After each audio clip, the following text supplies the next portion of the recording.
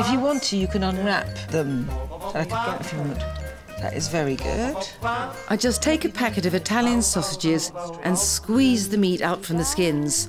Although actually, like my mother, I believe in child labour.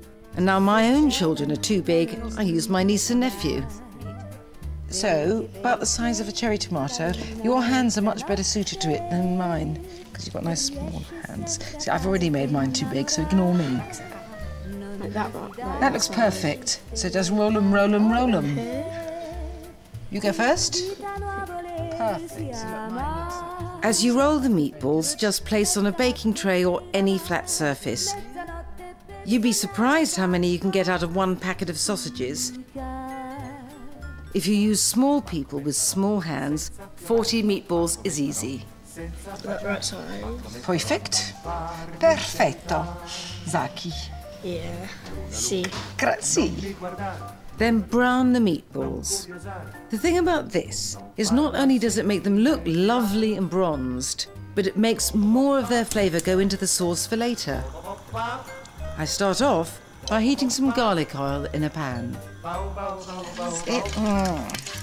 Makes them nice and brown before we add the sauce. A bit smaller. Thank you very much. Grazie mille.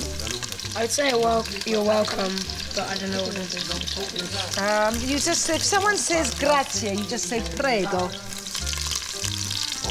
Okay? Parla al mio cuore, ogni tele parla d'amore, ogni tele sarà la mia stella. Back to my young apprentices, I get them to snip some spring onions into a bowl, and then I add them to the pan.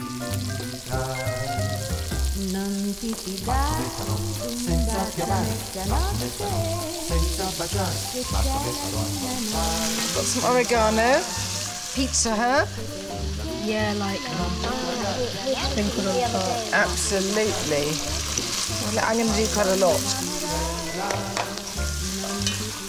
If you wanted to at this stage, you could add some wine or vermouth. We're going to add tomatoes. I then add 2 cans of chopped tomatoes. Half fill each can with some cold water and swill out into the pan.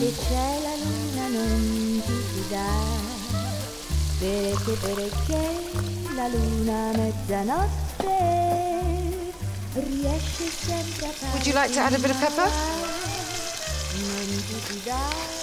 Ella, that's enough. Otherwise Ella won't like it. Ella, you can add salt if you like. Oh, you're going to go over there. Well done. All that's left to do is add a couple of bay leaves.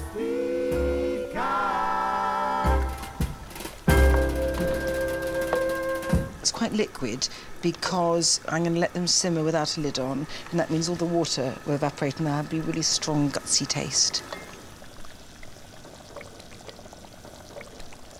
I'll move up a bit so you can have a look.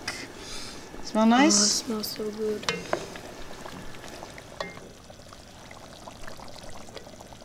I like to give the meatballs a gentle stir in their sauce, and then when they're bubbling, I let them cook for about 15 minutes, no more.